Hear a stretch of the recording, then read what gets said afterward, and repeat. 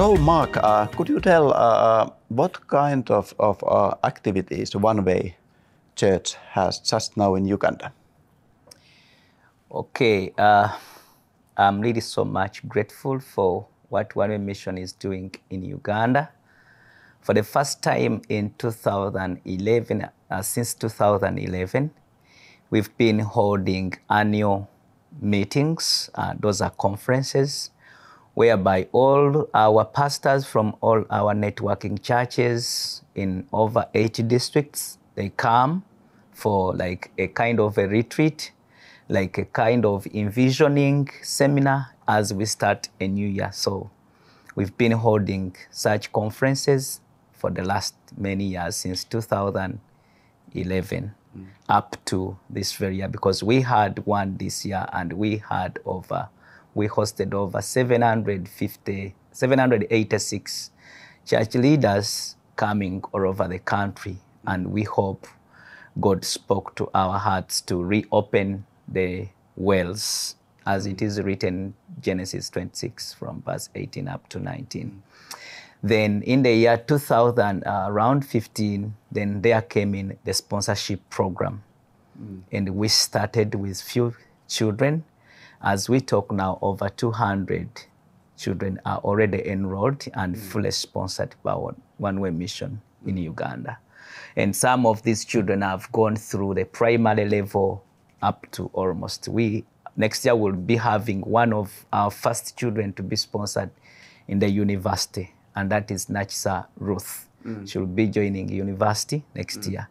There are around 52 of our children who are in secondary education, in senior 1, senior 2, senior 3, senior 4, and senior 5.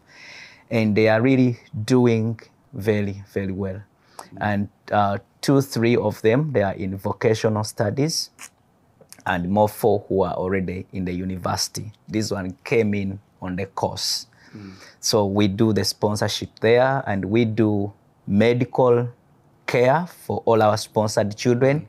And at times there are some other people in the community that we see we need to take care of, like the widows and the old people, and also other needy ones in our church. So we sometimes take them to the clinic and we provide medical care. So we also do like, in the sponsorship program, we have like skill development. We have taught our children with the computer skills and making simple crafts like bags, and maybe we are soon doing shoes. So that is also another program that One Way Mission is doing in Uganda. We not only do that, but still there is also the elderly and the widows program. We are funded fully by One Way Mission. We do some food packages to these homes. But still, I cannot fail to mention the provision of clean water in different communities.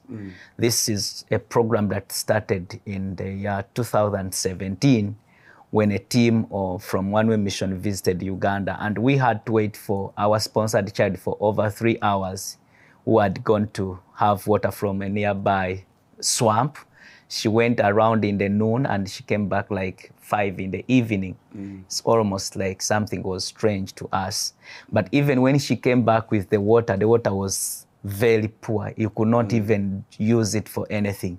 But can you imagine that in that color, which was yellowish, and one of her siblings had to come up with a cup and drink that water. So since then, One Way Mission has blessed over 24 villages with clean water, with boreholes. So we are really so much grateful. And there is also a lot of things that has been happening around in the community. So One Way Mission is like a blessing to Uganda. So God has blessed your ministry so much. Could you tell some success stories?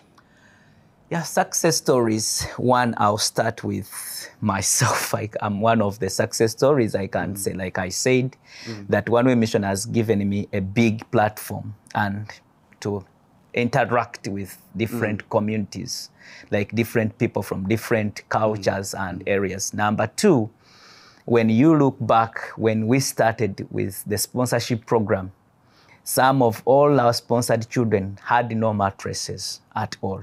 People were sleeping on mats, rugs and sacks and tarpaulins. But now we have given them mattresses, they have blankets, they have bed sheets, they have mosquito nets. And then in our village in Imulete, we're only 2 young boys who are done with their primary level. And that is our current pastor, Pastor George. He had finished primary 7 and his elder brother. But now you cannot imagine that we have over 50 of them and more who have gone through the education system. The 200 in the sponsorship, they are already there. They know how to read and write, and at least they can speak some good English, at least that. And even the primary school is supported because we have some teachers that we pay full their salaries there. Yeah. And at times, One Way Mission sends in money and we buy food for the schools, that is Agape and in Kaweri. So there is a lot of things that One Way Mission is doing there. Yeah. But also from the sponsorship view, we are seeing life which was at a risk. There's now hope for future. Yeah. Children no longer fall sick, and once they fall sick, definitely we take them to the clinic. So there is that assurance that once I fall sick, there is medical care. Yeah. That is something. So you have still challenges also there? Yeah, there are many of them. We still have. Yes. Yeah. Yes. What is the biggest challenge just now? As a ministry, like from the church view, I think there is a need for more churches and the trainings, like I said. Yeah. But still, when you look at where our network goes, the networking churches, some of these places we cannot do maybe conferences there due to the the water sources they have. You cannot stay there like even a single night. So there is a need for more clean water. There is a need for more children to come to the sponsorship group because we are having over 200, but when you go around the community, there are so many children who can't go to school yet. Yeah. And some of these are refugees from Congo and Rwanda. And I guess there are still more refugees coming in Uganda because there are a lot of political restrictions in Rwanda, maybe that are not favoring them. Yeah. And Uganda is a free country, so they feel they want to come to Uganda. Yeah. And then there comes also a need for food. We cannot... Food always is a challenge to our schools and maybe to some of the families. So maybe we feel we can do some farming at a large scale. Yes. So we can say that the One Way Ministry, it has affected strongly to local people. Not that slowly, but still the need is there. Yeah, there is still big needs. Yes, there. Yeah. But what could be the biggest need? The biggest need now is if God opens up doors for us, and we get more children coming to the sponsorship, because we see and we have a threat. There is a saying in our local language that if you have a basket of tomatoes, and then you happen to have one rotten tomato in that big basket, it will spoil the whole basket. Yes. So we have a fear that if we only have 200, and there is another community of over 500 who can't read and do the writing, then that will be we will have the whole basket may end up being damaged. So we need that there is a need for more sponsorship. Number 2, as a ministry, we currently have 2 challenges. Our current church is full, and sometimes people sit outside. And when it is a rain season, they can't come to church because they have nowhere to sit. And then we pray that if we can reach more other 50 villages with clean water, at least in the areas where our churches are, we can bless them with clean water. I cannot forget to mention the need for transport. Yeah. We always spend much money while doing our missions. Yeah. And we had only a small mission car which Wilson was using. It is now completely down. We cannot do any other repair on it. So we need much prayers that maybe we get another mission van that we can use maybe during our missions, and maybe when we have a big mission trip, a mission, people who are coming from One Way Mission, when they come in a big number, we don't need to hire a van for them. We can use our own van because it is also costing once they are coming. we see we spend a lot of money on hiring a van. Also, there comes a need for land. We are doing some kind of farming with our 16 acres that we have now, but we feel we can do some more farming. Why do we need to do farming? We see we cannot rely on donations.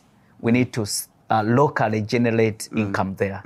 So we want to embrace more of the coffee farming in our community, being the major cash crop in the country. We think we can have some money there and support more of these programs. So there is a need for more land, like I can say like 200 acres if possible. We can have them. And we do food for cropping. We can do some maize, beans, and maybe we give food to our schools and to these families that we support. But still we can do coffee farming. We can do some fruits there. We can do some piggery. We can do some beekeeping. These are some of the things that need less input, but you can have a good harvests. Yes. How do you see the future of one way in general in Uganda? Generally, I see that we are taking a right route. And I see that in time to come, there will be like big harvests in our mission. Because I see the 200 children, once they go through the education system, maybe from primary up to their level of education, some will go to the university, some maybe to the vocation, some maybe to other institutions. I see that in years to come, we see the impact of one-way mission in the communities there. We'll have, these children will come back and serve in the local church. They will come back and serve in the community. They will come back and maybe improve on the standards in their homes where they're coming from. So, and we see that in the future to come, there will be a great impact that one-way mission will have caused in the community. Yeah. Yes. Yeah. So, what would you like to say to Finnish people who may wondering if they should participate to Uganda ministry in somehow? I want to officially welcome everyone to come and work with us in Uganda. Because there is a reading in the book of Ecclesiastes, which states in chapter 4, from verse 9 up to 12, that two are better than one.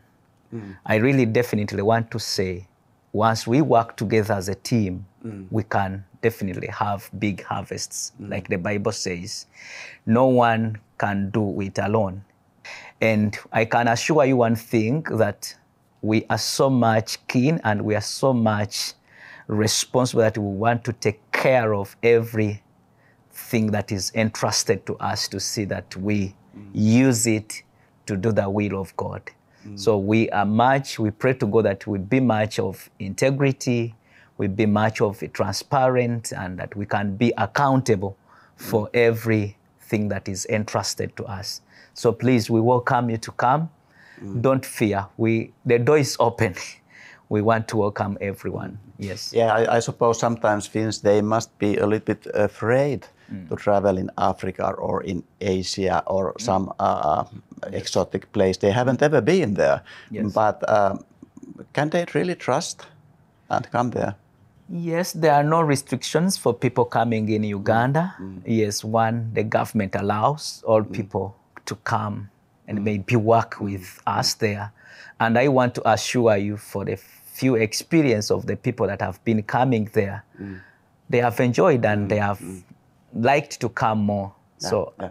This was also my experience. It was good experience to visit once in Uganda, and I think your food is good. Yes. It is healthy, yeah. and your weather is relatively nice, of course, depending on the year. But there are several. I don't see any obstacles to come if God is calling. Yeah. Yes, there are no obstacles. Yeah. Yes, and the community is open to everyone. I believe. And there are no insecurity, I think, in our country. Yeah, once you are there, you are safe. Yes. Yeah. Thank you so much, Mark, about this interview. Thank you so much.